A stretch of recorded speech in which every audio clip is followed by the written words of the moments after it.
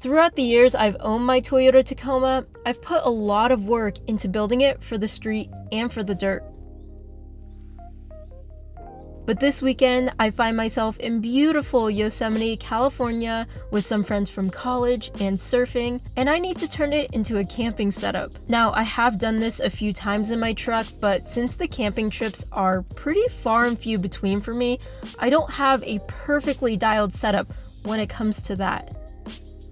It would be so awesome to build this truck into like an overland ready rig, but first and foremost, this truck is my daily driver for now. And second of all, I'm not doing camping trips compared to the times I'm going off-road during the day. I really intentionally built this truck for off-road performance. That's why I've got Fox shocks tuned great for the desert, method wheels with V-grip that will allow me to air down pretty low. Not that those things aren't also useful for overlanding or camping, but off-road performance is what I've personally prioritized, and that's where most of my money and effort has gone into this build. So when it comes to trips like this, I am looking for kind of a middle of the road option because I still want to be comfortable, but I don't need anything too crazy. So in this video, I'll show you how I set up my truck for this. The great thing about this setup is one, it's pretty inexpensive. Now, this is relative, but I would say in general, in the overland space, things are really pricey. So with the setup I'm about to show you, I'm not saying that it's inexpensive, but it pales in comparison when it comes to price with a lot of other overland builds out there, of course. And then two, the other thing is I like that I can retain the daily driver aspect of my truck. Like, I don't really have to modify my truck to get this set up. However, of course, there are some downsides to something like this, and I'm going to be talking about them in this video. So I hope you'll enjoy and maybe see some cool gear for your truck in this video, but as always, let me know what kind of stuff you guys like and have for your trucks in the comments section down below.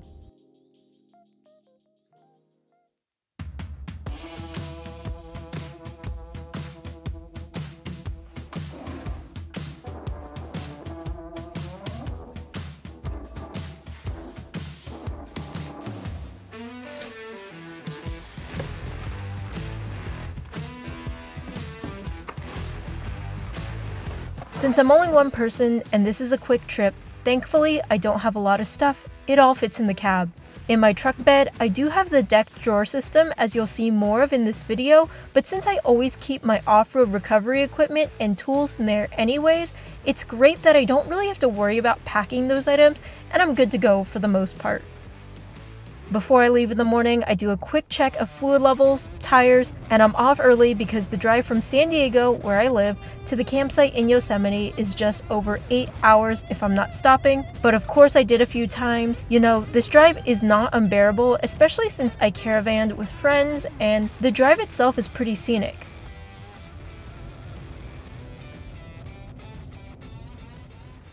We stopped for gas 3 times, I think, and around 6 p.m. I'm in the national park. It's gorgeous, even just driving through it.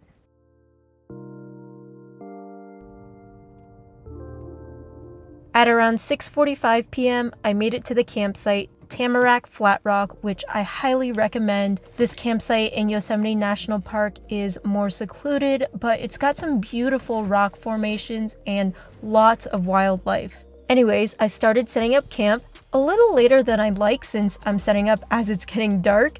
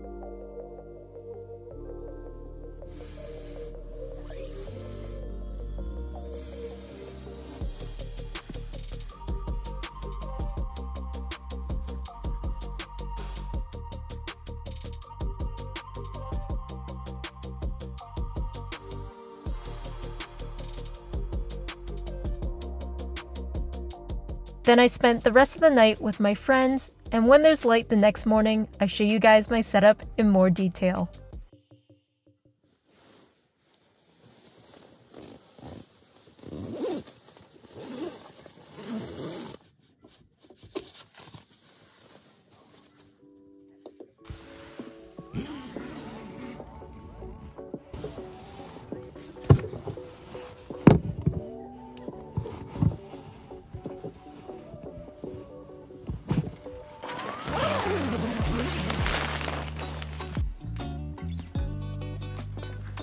So this is the setup.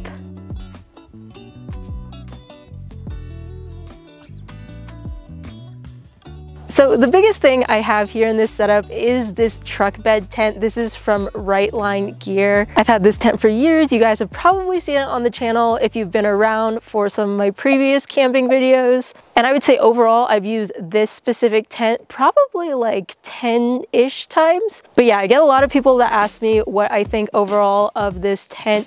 And I would say the too long don't read version would be it gets the job done. So obviously the way it works is it just sits on top of my 5-foot truck bed over here. Right now too, I have a rain guard on it because we were expecting rain last night, although thankfully we didn't get any. To set it up, you do have to have the tailgate open, and then you also can't drive around while this thing is on. It is very challenging to get this tent to fit correctly, and actually right now I think I am doing a pretty good job, all things considered, after using this tent a couple of different times with how I've set it up, even though it isn't perfect. But what I like about it is it's not super flimsy or anything. It's actually pretty sturdy in my experience. If you tighten down these straps correctly, it holds down pretty nice. I've been in decently windy conditions with this truck bed tent, and I've never had any problems with it knocking over. I do really like these mesh windows. Obviously it's raining, so we're not going to get a very good view, but I will say the rain guard is actually doing a really good job at keeping this whole place dry. There's another little window over here, again covered by the rain guard. There's a flap that's supposed to go over the truck bed, but again, it's just so hard to get this to fit on my Tacoma as is. So once I get it to a point that it's sturdy, I just like don't touch it. So pros about this truck bed tent. The number one thing is it is pretty cheap or inexpensive relative to a lot of overlanding gear you find. When I bought it a couple years ago, I think it was in the $100 range-ish. It's all also like self-contained in a kit, so once you like pack it all up, that's all you really need to bring and you've got your tent. So some cons with this tent. One, it is by no means a luxury setup, although like I said, it gets the job done and it's perfect for someone like me who, again, isn't camping in their truck every single weekend, isn't living out of their truck. And the second negative thing I would say about this tent is it can be quite the process to set up and also tear down.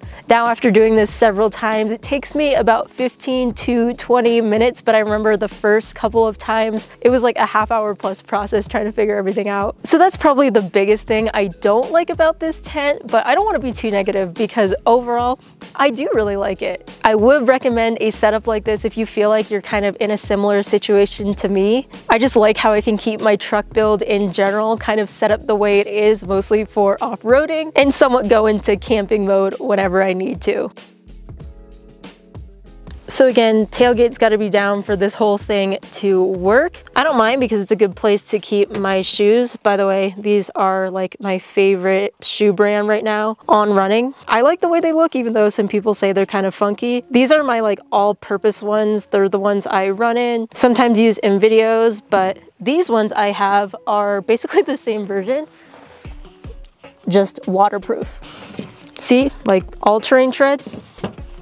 Mud terrain tread. I've got some Cali raised LED bed stiffeners over here. If you don't know what these are for, basically the Tacoma bed, as you can see, is made out of composite. It is not made of metal. So over time, if you do a lot of off-roading like me, or if you have like a camper shell or extra weight pushing down on the bed, these composite beds can actually crack. They're great because they're light, they're easy to clean. Obviously they don't rust, but that is one downside. So the easy way to fix that is by installing a set of bed stiffeners. You can see mine have a little extra bottle opener over here. There's lots of different tie down points, which is great because I've got the decked drawer system that took away some of them, and I'll talk more about the deck in a second. But I wanted to show you these. These are brand new. I just installed these. These are from Charvonia Design. They are the D-ring bed tie downs made out of billet aluminum, and they're nice because they're so easy to move around. They're obviously super, super beefy and better than the stock ones,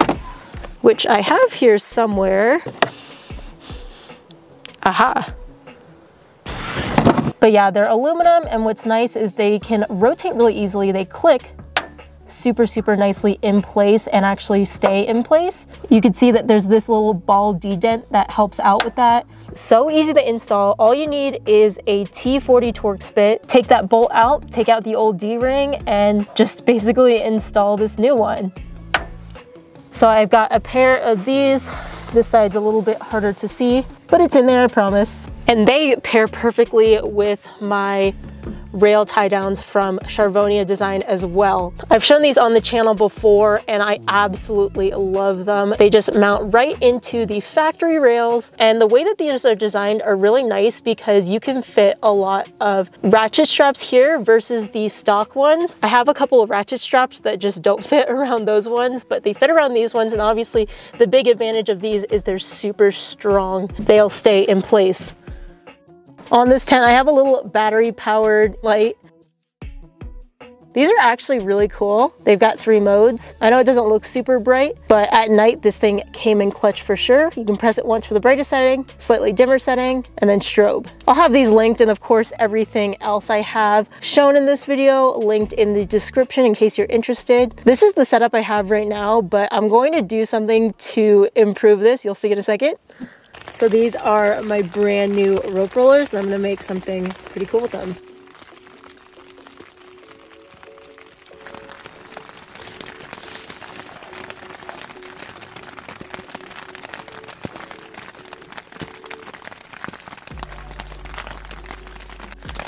So these are pretty ingenious. The way they work is you can pull the paracord through one way, and then the other way it's super, super tight.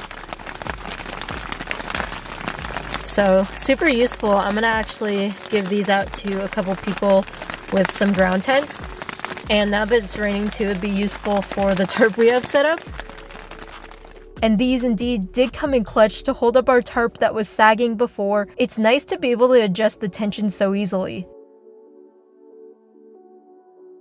But the way I used mine in my own tent was to make an adjustable pulley system for my light.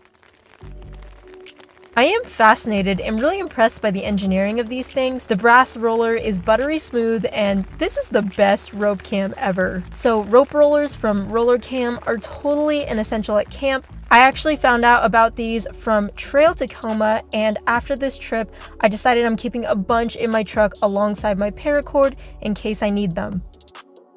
So a couple things about the deck. If you don't know what it is, I know I have a lot of stuff on it, but basically it's a truck bed drawer system. So there's 2 drawers, and if I move my stuff aside, I can actually pull out the big drawer completely. And this is where I keep all of my off-road recovery gear. So this is pretty waterproof, dust-proof storage. I've had the deck drawer system for, I want to say like 2 years now, and it's perfect for an off-road build because, as you can see, full time I keep my 1.5 ton Pro Eagle jack in here. I've got a torque wrench. This is just like my camera equipment and stuff. I have a whole tool bag. Literally, this thing rolls out and it's like half of my toolbox in here. But yeah, spare lug nuts.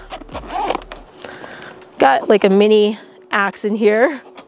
Recovery strap, my favorite pair of work gloves. My friend Sherry got these for me for Christmas, I think last year, and I've gotten so much use out of them. And then this drawer is kind of hard to show you guys because I've got my camping stuff flowing over it, but I've got more tools back here, tie down straps, I've got some Makita tools, and then underneath you can kind of see some remnants of it. I've got my air compressor accessories like my air hose, as well as my ARB Easy Deflator for airing down. So this system sits about 2/3 of the way up, so it takes up that much bed space in your truck. The reason I like it for camping is because it lays flat and it goes completely over the wheel wells. So if I get in here, you can see it's perfectly flat back here, which makes a great surface for sleeping, working, doing whatever. Oh, and then these ammo cans. I like that I can access them pretty easily.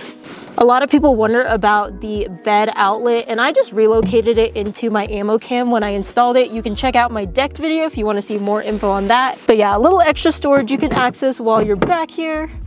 I really like that my molly panel also fit because the deck didn't go all the way to the edge. This one is from a small business called OG Fabrications. Check him out on Instagram. Unlike a lot of other molly panels I see, this one is made out of starboard, so it's super light and doesn't rust. Oh, and it also works with the factory rails. That's actually how it mounts. So I think with how I have my bed set up, you could technically fit 2 people in here, but I would say it would get pretty uncomfortable, and that's not because of the tent itself. It's mostly because of the size of my truck bed. It's only a 5-foot bed. So I'm pretty comfortable and roomy in here. I've got lots of room to change. I feel like I have an adequate amount of space to sleep, but keep in mind, I'm only like 5'5". My dog has also slept in here with me before. It is a little tight with us 2 in it, so I don't know how 2 adults would fit in here, but yeah, in case you were curious about that size-wise. And then onto the sleeping portion, which is of course the most important part because you want something comfortable, you don't want to be cold. So here we go, let's start with the lowest layers. So you can kind of see them all back here. But the first thing I have is this Thermarest sleeping pad. It's a self-inflating pad. It's got a foam padding layer inside as well, so it's pretty comfortable. It isn't super thick, but the one big problem with the other mattresses I've had, and I've probably shown on the channel before as well, is that they get pretty cold. So even though I'm not sleeping on the ground, this one has an R value of 6, I think. So I definitely value warmth over, say, like plushness. It would be nice to have something thicker, but the small profile of this when it packs away is awesome. To inflate and deflate, this wing knot thing is actually really cool. It only takes me a minute to like air this thing up, and deflation is also really easy if you just twist this. And then this is my sleeping bag. It's hard to see because actually, and I forgot to show you this, but the sleeping pad is pretty long, so it kind of just hangs over, and so does the bag. But the bag is one of these mummy style bags. I bought it after sleeping in like my Amazon bag that I think was like a 40-degree bag, and even in warm weather I was not warm, and I like to sleep nice and toasty. It's a 0-degree bag. I've never slept in 0 degrees with it though, and I was nice and toasty last night, but I swear it did not get that cold. It must have only gotten into like the 40s minimum because I was nice and warm. If you're curious about how comfortable the length is, because as you can see, everything is extended over the decked system, and the deck doesn't even come out all the way to the end of the bed, so lengthwise, I'm sleeping on a surface that is less than 5 feet, and I am 5'5", but for me, I don't have an issue with the space because I kind of sleep in like the crawled up position. We're not getting 5-star luxury hotel vibes with this setup by any means. I can totally see how it wouldn't work for someone who is tall, but this is my truck and it works for me. And then the other thing I have, this is probably my newest piece of equipment, and this is the case for what I'm about to show you. And I'll actually pull this out so you could see the full picture. Yeah, it's upside down right now, but this is a Rumple blanket. My friend Paul, who is PNW Tundra on Instagram, actually generously gifted this to me. We met through SEMA, but if you guys have watched any of my tuning videos, specifically my Overland torque tune video, he's a tuner in the PNW and we've kind of connected through that. And yeah, so definitely check out his tuning page. But Rumple blankets are great for camping because of course they're waterproof, they are nice and warm, and they have a National Park Edition line. So this one is the Crater Lake one. I've never been to Crater Lake, but I'm inspired to go after having this blanket, and I know they have a Yosemite one, so I'm totally gonna pick one up. But yeah, I was using this around the campfire last night, so warm. I didn't need this for sleeping last night, but I had it with me too, and it's just a gorgeous and totally utilitarian camping blanket. A couple of weeks ago, I asked you guys for recommendations on portable power stations because I don't think I've ever had one before. I got a lot of great suggestions, and one of the top answers was Jackery in terms of the reliability. They're pricey, but this one I actually got for a pretty good deal. Oh, another popular one you guys were telling me about was Bluetti. I'm not sure of the exact model, but there was also one I saw that had a really good deal going on. I think it was like $50 off or something. It wasn't bad at all. I really needed something because I do this whole YouTube thing, of course, and I've got lots of camera batteries to charge up. I think this is like their very smallest base model one, the Explorer 240. Nothing fancy, nothing big. There's only one AC outlet, there's 2 USB outlets, but good enough for a little mini trip like this. Super light too and tiny. I charged my phone last night and now it's at 94%, so I think this is going to be more than enough. Liquid death marketing has totally got me. I do not need to be drinking overpriced still water, but I think these are so fun.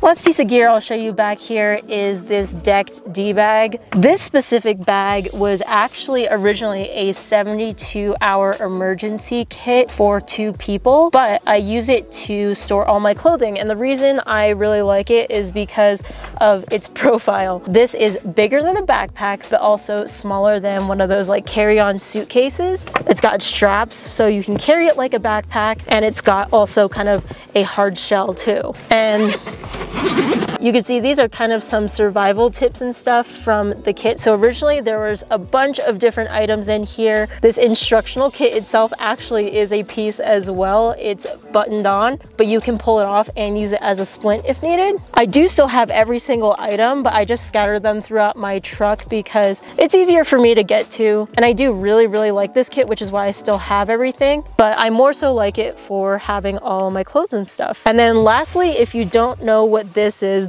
sort of an inconvenience with this whole setup because it's actually bolted down onto my deck. I picked this up from Tacoma Beast, but this is actually an Expedition Essentials Max Track traction board mount.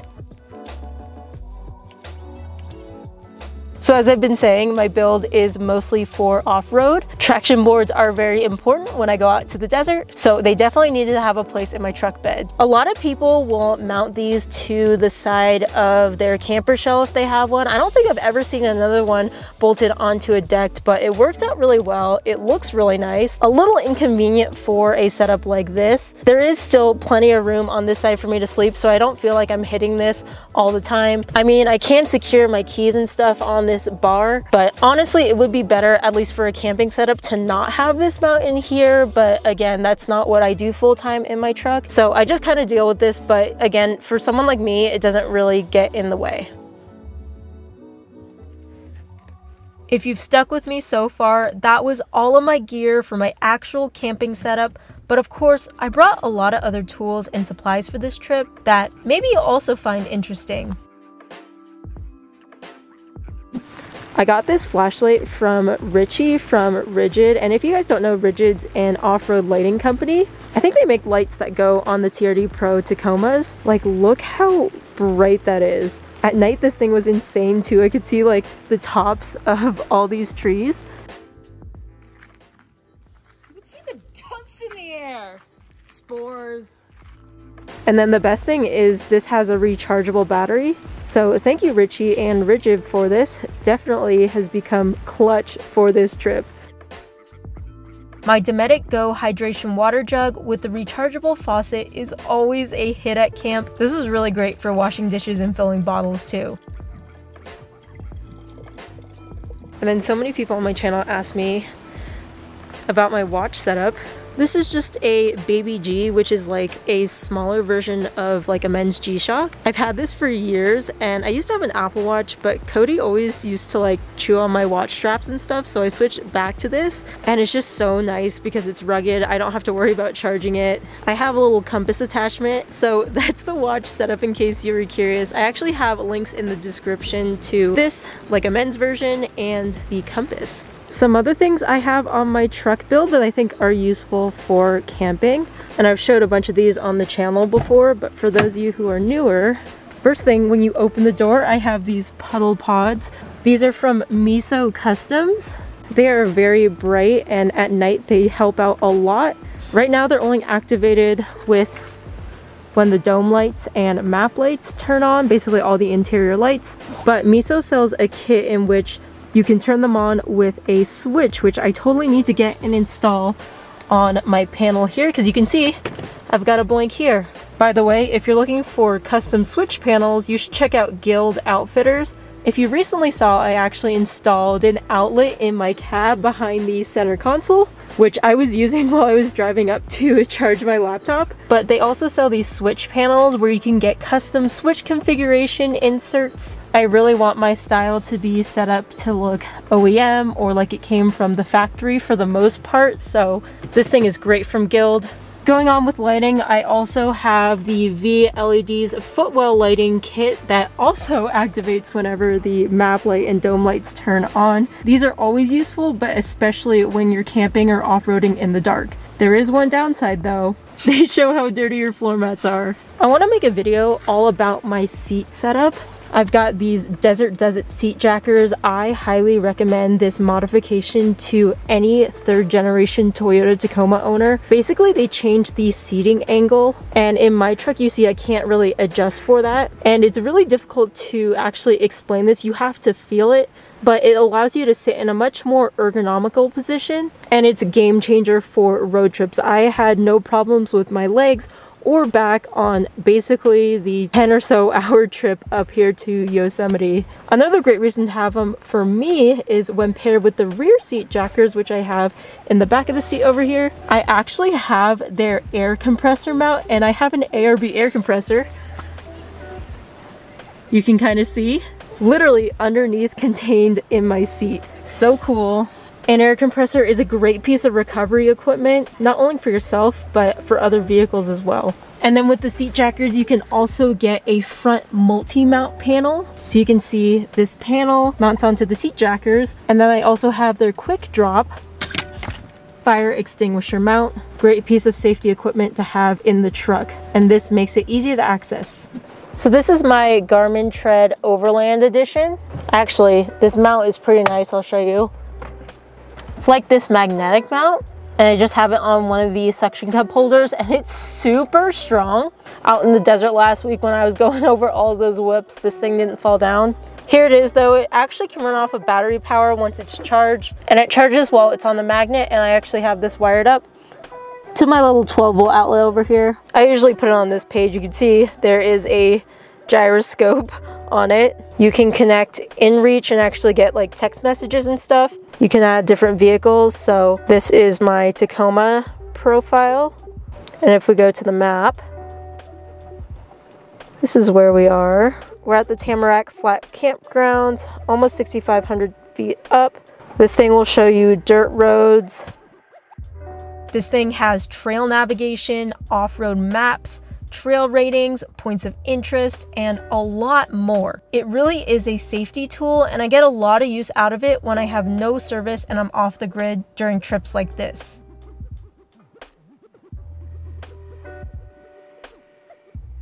Obviously, I also have my little GoPro on a suction cup mount from Scosche. This one's really good too. And to get shots up front, typically I just use my Garmin Mini dash cam. And the coolest thing is I like how this is powered. It takes power from behind the rear view mirror using an adapter from Dongar Technologies. Shout out to my friend Eddie from my gym. Look what he got me.